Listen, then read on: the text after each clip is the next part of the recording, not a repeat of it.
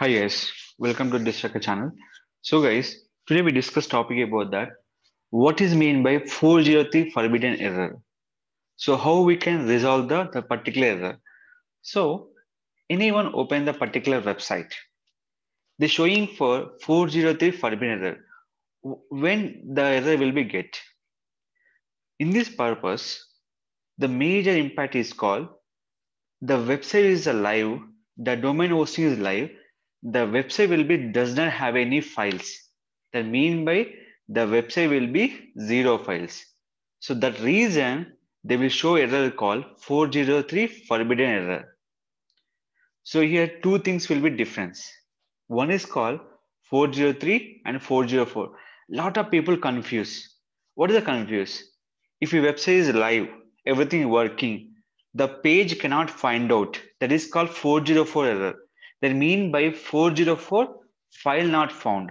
But 403 nothing but if your website is alive along with the hosting, the website will be zero files. The website will be zero files. The get error is called 403 forbidden error. How to resolve? Simple. We can log in cPanel, go to file manager. In this, we have to upload the in a particular file. There is a major file is important. So we have to update. After that, we can go for refresh.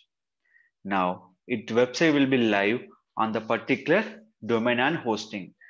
So always remember, any kind of website, it is showing for 403 forbidden error.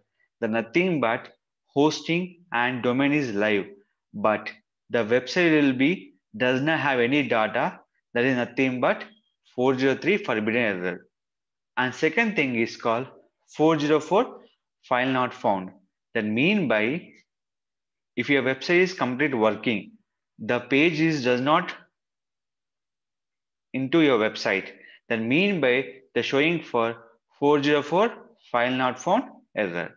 So two errors are very important on this particular option. So today we discuss about the 403 forbidden error. Nothing but each website the working on domain and hosting, the website will be doesn't have a zero files. The error will be occur 403 forbidden error. So this error very important on the particular SEO on the on-page platform.